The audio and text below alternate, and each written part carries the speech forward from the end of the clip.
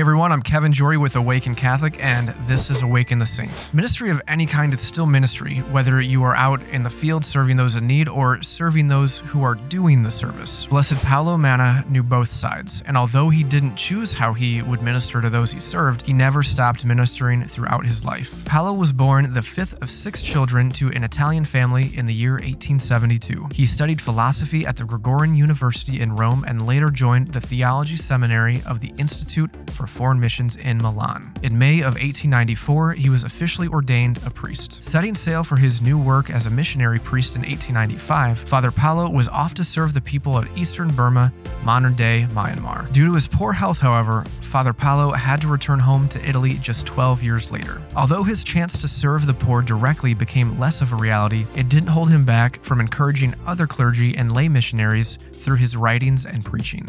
He quickly became the director of Le Missionaries Cattoliche in 1909, a popular printed journal, and in 1914, he founded his own publication of Propaganda Missionaria that went on to become a very successful publication. He then founded the organization Missionary Union of the Clergy in 1916, a society based on the passion for spreading the missionary zeal throughout the faithful. He founded a missionary group in 1919 for the youth, and even founded the Sacred Heart Seminary in Caserta, Italy, to foster missionary vocations in southern Italy. To say this man had a zeal for mission work and knowing how to spread it was a total understatement. And yet he continued moving forward on the unintentional journey God was leading him on. Father Paolo continued to rise to the needs of mission life. He became the Superior General for the Institute of Foreign Missions in Milan. Because of the good work he was doing, in 1926, Pope Pius XI joined forces with the Missionary Seminary of Rome to create a Pontifical Institute for Foreign Missions. Father Paolo continued working from 1934 to 1936, this time developing a new order yet again,